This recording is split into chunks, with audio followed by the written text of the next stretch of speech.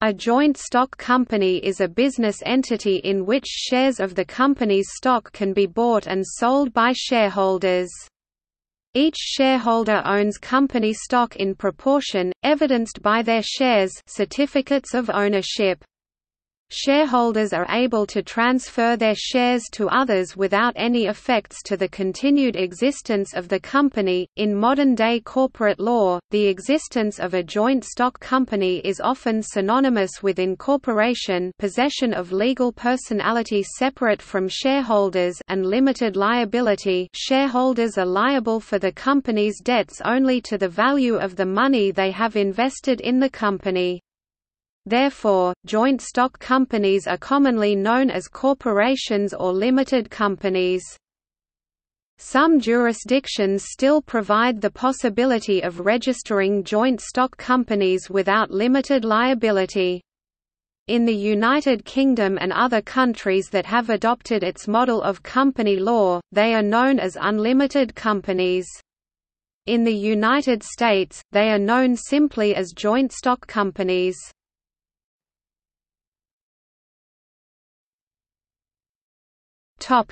Advantages. Ownership refers to a large number of privileges. The company is managed on behalf of the shareholders by a board of directors, elected at an annual general meeting. The shareholders also vote to accept or reject an annual report and audited set of accounts. Individual shareholders can sometimes stand for directorships within the company if a vacancy occurs, but that is uncommon. The shareholders are usually liable for any of the company debts that extend beyond the company's ability to pay up to the amount of them.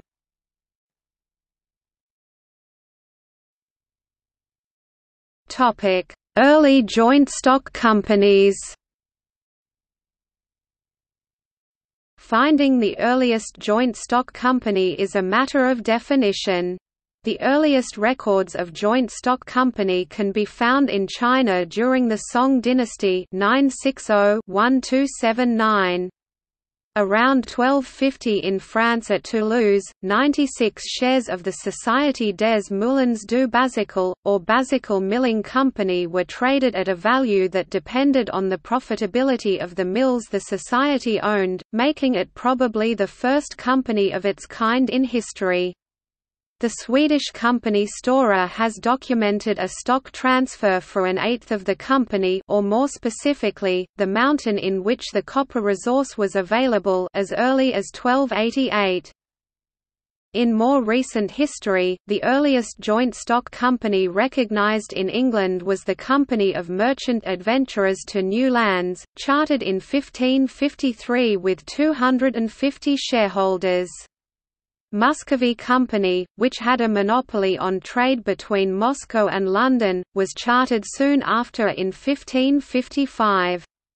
The much more famous, wealthy and powerful English later British East India Company was granted an English royal charter by Elizabeth I on December 31, 1600, with the intention of favouring trade privileges in India. The Royal Charter effectively gave the newly created Honourable East India Company a 15-year monopoly on all trade in the East Indies. The company transformed from a commercial trading venture to one that ruled India and exploited its resources, as it acquired auxiliary governmental and military functions, until its dissolution. Soon afterwards, in 1602, the Dutch East India Company issued shares that were made tradable on the Amsterdam Stock Exchange. That invention enhanced the ability of joint stock companies to attract capital from investors, as they could now easily dispose their shares. In 1612, it became the first corporation in intercontinental trade with locked-in capital and limited liability. During the period of colonialism, Europeans, initially the British, trading with the Near East for goods, pepper and calico for example, enjoyed spreading the risk of trade over multiple sea voyages. The joint stock company became a more viable financial structure than previous guilds or state-regulated companies. The first joint stock companies to be implemented in the Americas were the London Company and the Plymouth Company. Transferable shares often earned positive returns on equity, which is evidenced by investment in companies like the British East India Company, which used the financing model to manage trade in India. Joint stock companies paid out dividends to their shareholders by dividing up the profits of the voyage in the proportion of shares held. Divisions were usually cash, but when working capital was low and detrimental to the survival of the company, divisions were either postponed or paid out in remaining cargo, which could be sold by shareholders for profit. However, in general, incorporation was possible by royal charter or private act, and it was limited because of the government's jealous protection of the privileges and advantages thereby granted. As a result of the rapid expansion of capital-intensive enterprises in the course of the Industrial Revolution in Britain, many businesses came to be operated as unincorporated associations or extended partnerships, with large numbers of members. Nevertheless, membership of such associations was usually for a short term, so their nature was constantly changing. Consequently, registration and incorporation of companies, without specific legislation, was introduced by the Joint Stock Companies Act 1844. Initially, companies incorporated under this act did not have limited liability, but it became common for companies to include a limited liability clause in their internal rules. In the case of Hallett v Dowdall, the English Court of the Exchequer held that such clauses bound people who have notice of them. 4 years later, the Joint Stock Companies Act 1856 provided for limited liability for all joint stock companies provided, among other things, that they included the word «limited» in their company name.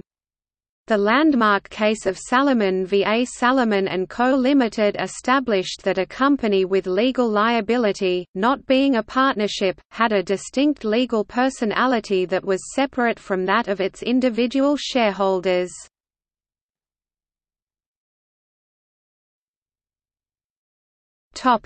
Corporate law.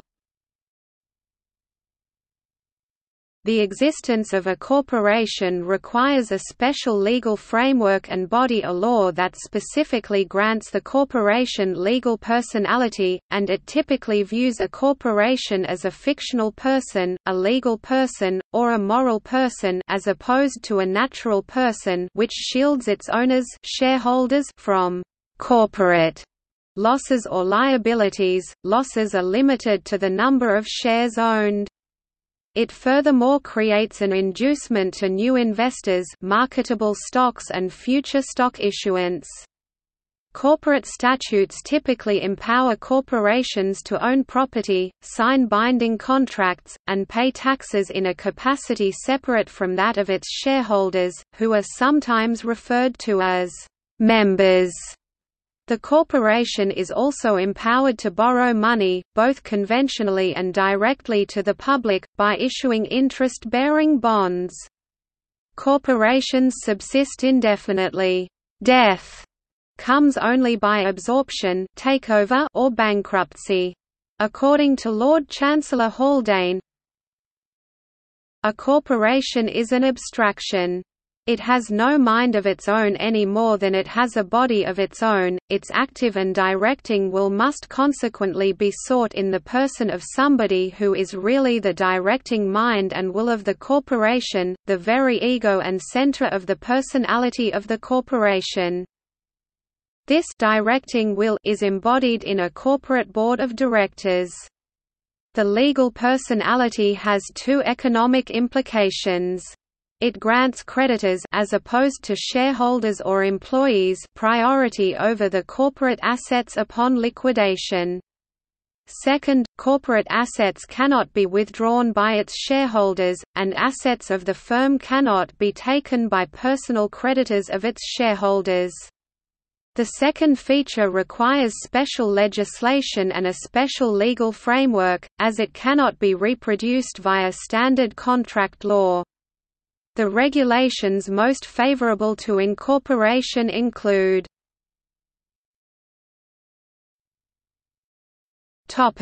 Financial disclosure.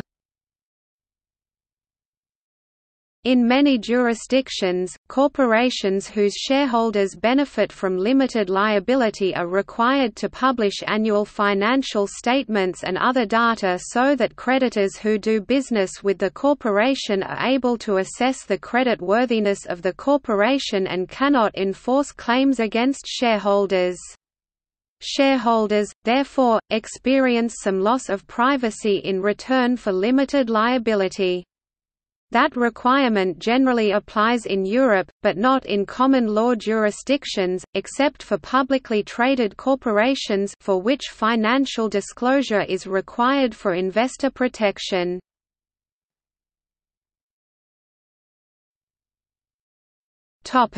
Corporate taxation. In many countries, corporate profits are taxed at a corporate tax rate, and dividends paid to shareholders are taxed at a separate rate. Such a system is sometimes referred to as double taxation, because any profits distributed to shareholders will eventually be taxed twice. One solution, followed by as in the case of the Australian and UK tax systems, is for the recipient of the dividend to be entitled to a tax credit to address the fact that the profits represented by the dividend have already been taxed. The company profit being passed on is thus effectively taxed only at the rate of tax paid by the eventual recipient of the dividend.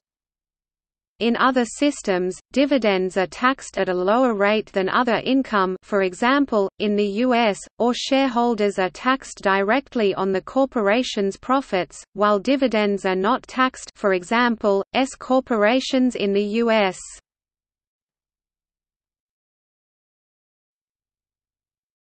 Topic: Closely held corporations and publicly traded corporations. The institution most often referenced by the word corporation is publicly traded, which means that the company's shares are traded on a public stock exchange, for example, the New York Stock Exchange or Nasdaq in the United States, whose shares of stock of corporations are bought and sold by and to the general public. Most of the largest businesses in the world are publicly traded corporations. However, the majority of corporations are privately held, or closely held, so there is no ready market for the trading of shares. Many such corporations are owned and managed by a small group of businesspeople or companies, but the size of such a corporation can be as vast as the largest public corporations. Closely held corporations have some advantages over publicly traded corporations.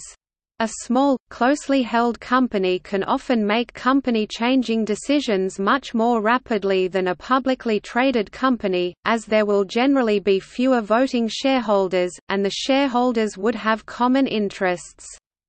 A publicly traded company is also at the mercy of the market, with capital flow in and out based not only on what the company is doing but also on what the market and even what the competitors, major and minor, are doing.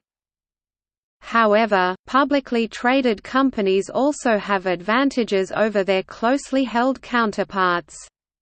Publicly traded companies often have more working capital and can delegate debt throughout all shareholders. Therefore, shareholders of publicly traded company will each take a much smaller hit to their returns as opposed to those involved with a closely held corporation.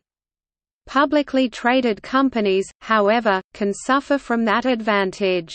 A closely held corporation can often voluntarily take a hit to profit with little to no repercussions if it is not a sustained loss. A publicly traded company often comes under extreme scrutiny if profit and growth are not evident to stockholders, thus stockholders may sell, further damaging the company. Often, that blow is enough to make a small public company fail. Often, communities benefit from a closely held company more so than from a public company. A closely held company is far more likely to stay in a single place that has treated it well, even if that means going through hard times. Shareholders can incur some of the damage the company may receive from a bad year or slow period in the company profits. Closely held companies often have a better relationship with workers. In larger, publicly traded companies, often after only one bad year, the first area to feel the effects is the workforce, with layoffs or worker hours, wages or benefits being cut. Again, in a closely held business, the shareholders can incur the profit damage rather than passing it to the workers. The affairs of publicly traded and closely held corporations are similar in many respects. The main difference in most countries is that publicly traded corporations have the burden of complying with additional securities laws, which especially in the US may require additional periodic disclosure with more stringent requirements, stricter corporate governance standards, as well as additional procedural obligations in connection with major corporate transactions, for example, mergers, or events, for example, elections of directors. A closely held corporation may be a subsidiary of another corporation, its parent company, which may itself be either a closely held or a public corporation. In some jurisdictions, the subsidiary of a listed public corporation is also defined as a public corporation, for example, in Australia.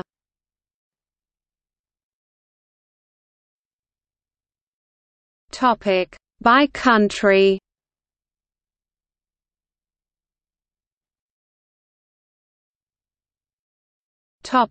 Australia. In Australia, corporations are registered and regulated by the Commonwealth Government through the Australian Securities and Investments Commission. Corporations law has been largely codified in the Corporations Act 2001.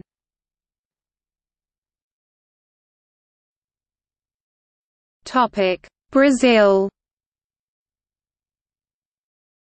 In Brazil there are many different types of legal entities, sociedades, but the two most common ones commercially speaking are I Sociedade Limitada, identified by LTDA, or Limitada, after the company's name, equivalent to the British Limited Liability Company, and II Sociedade Anónima or Companhia, identified by SA, or Companhia, in the company's name, equivalent to the British Public Limited Company. The LTDA is mainly governed by the new Civil Code, enacted in 2002, and the SA by Law 6.404, dated December 15, 1976, as amended.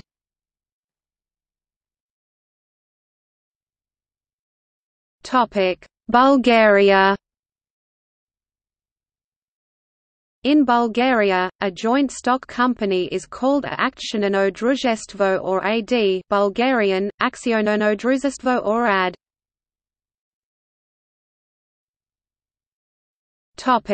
Canada. In Canada, both the federal government and the provinces have corporate statutes, and thus a corporation may be incorporated either provincially or federally. Many older corporations in Canada stem from Acts of Parliament passed before the introduction of general corporation law. The oldest corporation in Canada is the Hudson's Bay Company. Though its business has always been based in Canada, its royal charter was issued in England by King Charles II in 1670, and became a Canadian charter by amendment in 1970 when it moved its corporate headquarters from London to Canada. Federally recognized corporations are regulated by the Canada Business Corporations Act. Czech Republic and Slovakia. The Czech form of the public limited company is called Akciová společnost (AS), and its private counterpart is called Společnost s ručením omezeným (SRO). Their Slovak equivalents are called Akciová společnost (AS) and Společnost s ručením obmedzeným (SRO).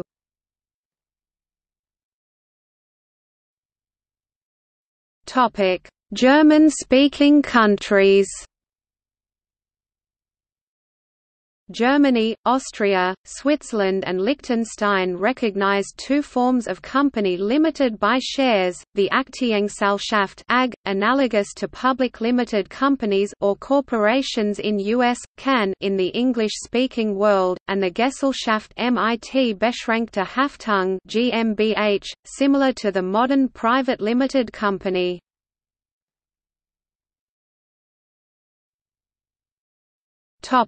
Italy. Italy recognizes three types of company limited by shares: the public limited company Società per Azioni, or SPA, the private limited company Società a Responsabilità Limitata, or SRL, and the publicly traded partnership Società in Accomandita per Azioni, or SAPA. The latter is a hybrid of the limited partnership and public limited company, having two categories of shareholders, some with and some without limited liability, and is rarely used in practice.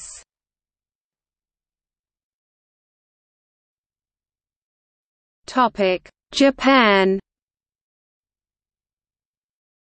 In Japan, both the state and local public entities under the Local Autonomy Act, now 47 prefectures, made in the 19th century, and municipalities are considered to be corporations, Fahren Hojen. Non-profit corporations may be established under the Civil Code. The term, company, Huishi Kaisha or Chiyikigyo, is used to refer to business corporations. The predominant form is the kabushiki gaisha, zushi huishi, used by public corporations as well as smaller enterprises. Mokuben kaisha, chifen huishi, a form for smaller enterprises, are becoming increasingly common. Between 2002 and 2008, the intermediary corporation, Zhongjian Chukan Hojan, existed to bridge the gap between for-profit companies and non-governmental and non-profit organizations.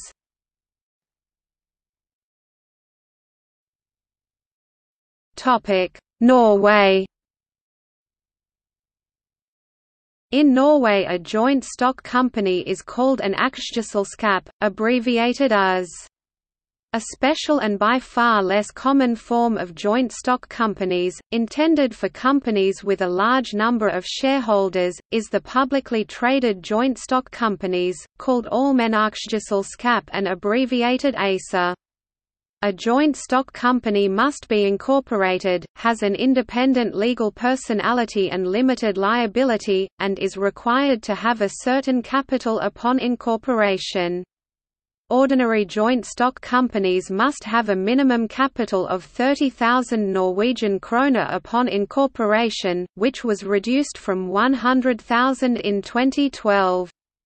Publicly traded joint stock companies must have a minimum capital of 1 million Norwegian kroner.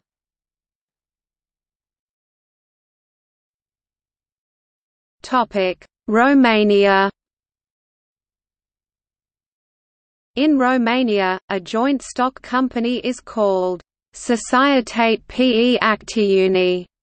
According to Law 31/1991, there are two types of joint stock companies: Societatea pe Acțiuni and Societate in Commandita pe Acțiuni.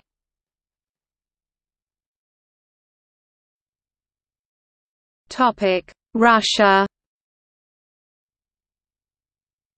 See Open Joint Stock Company (OJSC). Topic: Spain. In Spain there are two types of companies with limited liability, I.S.L. or Sociedad Limitada, a private limited company, and II.S.A. or Sociedad Anónima, similar to a public limited company. Topic: Ukraine. There exist several types of joint stock companies Ukrainian, Akcione Tovaristvo Aktione Tovaristvo in Ukraine. Due to specifics of the Soviet economy, all enterprises in the Soviet Republic as the rest of the Soviet Union were state-owned and private entrepreneurship was strictly prohibited and criminally prosecuted. Following the Gorbachev-initiated broad-spectrum reforms perestroika, there was introduced a term of Khorsrashet and permission for organization of public economic entities called cooperatives. Following dissolution of the Soviet Union, Ukraine's economy along with the rest former Soviet republics was further reformed to more liberal. Along with private entrepreneurship, many state-owned companies were privatized, primarily by the former party's apparatchiks, which gave a rise of another term, red directors. Many companies started to be sold at open market and commercialized. Those companies were transformed in joint stock companies by selling their shares for mutual cooperation and investment. As in the rest former Soviet republics, predominantly Russia, in Ukraine were created following commercial companies: National Joint Stock Company, Open Joint Stock Company, Closed Joint Stock Company. In 2009 further reforms were introduced and open joint stock companies were forced to be restructured as public joint stock company Ukrainian, Publikne Akcione Tovaristvo Publikny Aktione Tovaristvo or private joint stock company Ukrainian, Privation Akcione Tovaristvo Privatne Aktione Tovaristvo. Minimum amount of share capital is $12.50 minimum wages as of the 1st of January 2017 4 million Ukrainian hryvnias or $148,000 US. Ukraine National Securities and Stock Market Commission is the main stock market state authority.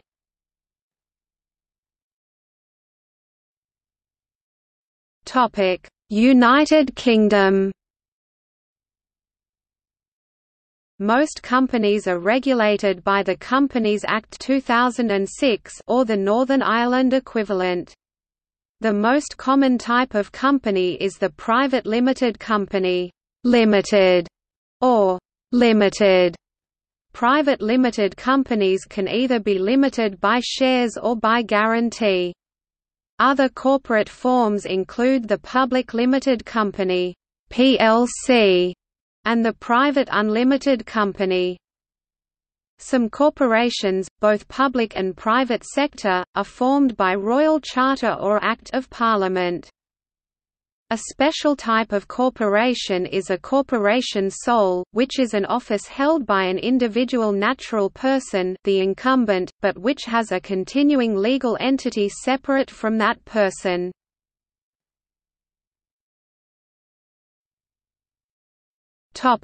United States. Several types of conventional corporations exist in the United States. Generically, any business entity that is recognized as distinct from the people who own it, i.e., is not a sole proprietorship or a partnership, is a corporation. This generic label includes entities that are known by such legal labels as association, organization, and limited liability company, as well as corporations proper. Only a company that has been formally incorporated according to the laws of a particular state is called corporation. A corporation was defined in the Dartmouth College case of 1819, in which Chief Justice Marshall of the United States Supreme Court stated that, "A corporation is an artificial being, invisible, intangible, and existing only in contemplation of the law." A corporation is a legal entity, distinct and separate from the individuals who create and operate it. As a legal entity, the corporation can acquire, own, and dispose of property in its own name like buildings, land and equipment. It can also incur liabilities and enter into contracts like franchising and leasing. American corporations can be either profit-making companies or non-profit entities.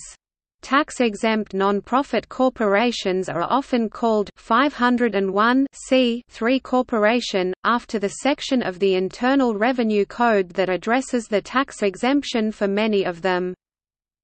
In some states, such as Colorado, a corporation may represent itself pro se in courts of law. In some situations, the federal government can only create corporate entities pursuant to relevant powers in the U.S. Constitution. Thus, virtually all corporations in the U.S. are incorporated under the laws of a particular state. A major exception to the federal non-participation in the incorporation of private businesses is in banking. Under the National Bank Act, banks may receive charters from the federal government as national banks, subjecting them to the regulation of the Federal Office of the Comptroller of the Currency rather than state banking regulators. All states have some kind of general corporation law. California, Delaware, Kansas, Nevada and Ohio actually use that exact name, which authorizes the formation of private corporations without having to obtain a charter for each one from the state legislature, as was formerly the case in the 19th century. Many states have separate, self-contained laws authorizing the formation and operation of certain specific types of corporations that are wholly independent of the state general corporation law. For example, in California, non-profit corporations are incorporated under the Non-Profit Corporation Law, and in Illinois, insurers are incorporated under the Illinois Insurance Code. Corporations are created by filing the requisite documents with a particular state government. The process is called incorporation, referring to the abstract concept of clothing the entity with a veil of artificial personhood, embodying, or corporating it, corpus being the Latin word for body. Only certain corporations, including banks, are chartered. Others simply file their articles of incorporation with the state government as part of a registration process. Once incorporated, a corporation has artificial personhood everywhere it may operate, until such time as the corporation may be dissolved. A corporation that operates in one state while being incorporated in another is a foreign corporation. This label also applies to corporations incorporated outside of the United States. Foreign corporations must usually register with the Secretary of State's office in each state to lawfully conduct business in that state. A corporation is legally a citizen of the state or other jurisdiction in which it is incorporated, except when circumstances direct the corporation be classified as a citizen of the state in which it has its head office, or the state in which it does the majority of its business. Corporate business law differs dramatically from state to state. Many prospective corporations choose to incorporate in a state whose laws are most favorable to its business interests. Many large corporations are incorporated in Delaware, for example, without being physically located there because that state has very favorable corporate tax and disclosure laws. Companies set up for privacy or asset protection often incorporate in Nevada, which does not require disclosure of share ownership. Many states, particularly smaller ones, have modeled their corporate statutes after the Model Business Corporation Act, one of many model sets of law prepared and published by the American Bar Association. As juristic persons, corporations have certain rights that attach to natural persons. The vast majority of them attach to corporations under state law, especially the law of the state in which the company is incorporated, since the corporation's very existence is predicated on the laws of that state. A few rights also attach by federal constitutional and statutory law, but they are few and far between compared to the rights of natural persons. For example, a corporation has the personal right to bring a lawsuit as well as the capacity to be sued and, like a natural person, a corporation can be libeled. Harvard College, an undergraduate school of Harvard University, formerly the President and Fellows of Harvard College, also known as the Harvard Corporation, is the oldest corporation in the Western Hemisphere.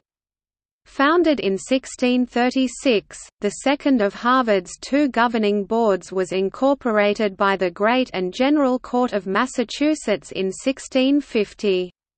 Significantly, Massachusetts itself was a corporate colony at that time, owned and operated by the Massachusetts Bay Company until it lost its charter in 1684, so Harvard College is a corporation created by a corporation. Many nations have modeled their own corporate laws on American business law. Corporate law in Saudi Arabia, for example, follows the model of New York State corporate law.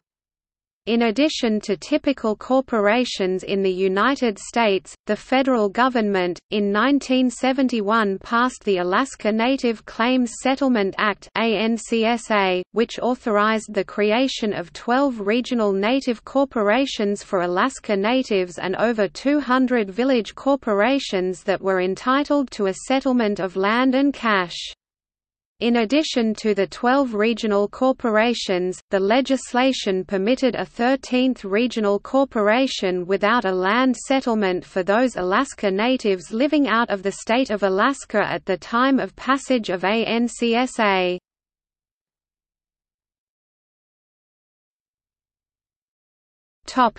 Other business entities. Almost every recognized type of organization carries out some economic activities, for example, the family. Other organizations that may carry out activities that are generally considered to be business exist under the laws of various countries. Consumers cooperative, holding company, limited company, limited liability company LLC, limited liability limited partnership LLLP, limited liability partnership LLP, limited partnership LP, low profit limited liability company L3C, not-for-profit corporation, open joint stock company OJSC, partnership, sole proprietorship, trust company, trust law.